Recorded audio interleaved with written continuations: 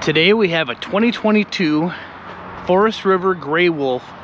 It is a 26 DJ SE, and this is one of the more popular campers that we do have here. It does have a power tongue jack up front. There's a battery already installed. It has a solar panel on the roof. That way you'll always have something going. I don't have the lights on in here, but decent size pass-through. Manual stabilizers. I am going to walk around the long side here for you. There is no slide out, so pretty straightforward. Gonna kind of run you along the way. There is an outdoor shower hanging out over here. Nice LED light.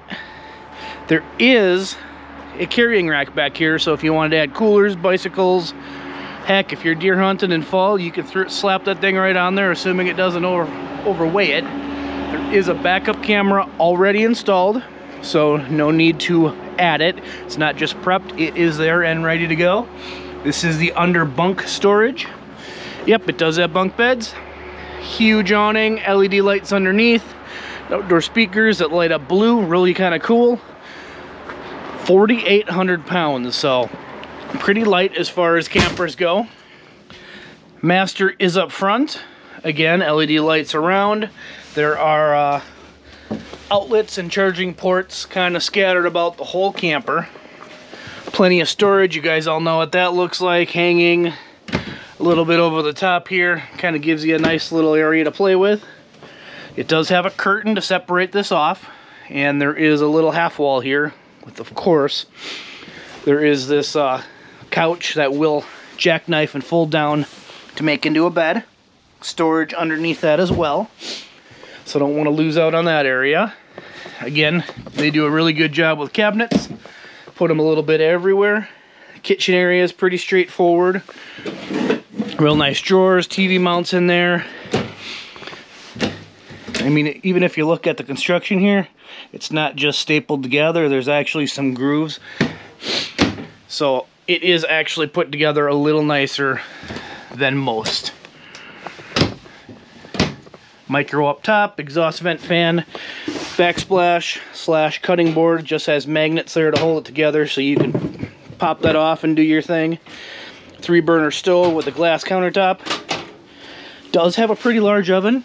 If you guys are into that kind of thing, I know some people use and some people don't. So I kind of see the PEX lines down there. Nice booth dinette, huge window right on the side of it. Stereo is hanging out over here. You do have this Cherokee total control. Again, I apologize, my light's blowing on there. So this you can link up to your cell phone and essentially do all those functions right from your cell phone. Kind of moving along, again, showcasing the storage. Really decent. There should be some more storage underneath most of these right here. You pick them up and look and go. Television does mount right here. Before I get to the restroom, let's show you the big fridge and freezer. This is a 12-volt version, so it is much more efficient. Like I said, there is a solar panel on the roof. You do get a battery disconnect. Right now we're currently charging at 11.9 with the little drizzle that's coming down. So not terribly bad. Big decent shower area. It does have a shower surround, not just a flat wall. Skylight dome in there, and most importantly, a huge bathroom fan. This will suck a lot of air out, get the humidity out and moving. If you guys have been camping in the summer, you know.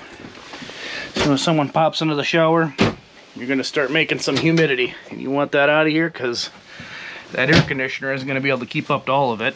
I suppose as long as we're looking up, I will point out you do get your 2 regular speakers inside, plus a subwoofer. So yeah, you're going to have a little bit better sound than if you just had the little ones. You got the double bunks hanging out over here, of course. USB ports in both. Window on bottom, window on top. Just overall, just a really nice and clean unit. So back looking forward, that's kind of what you get. Camper at 4,800 pounds. Most anything can tow it. It's a steal. Come on and get it. Have a good day.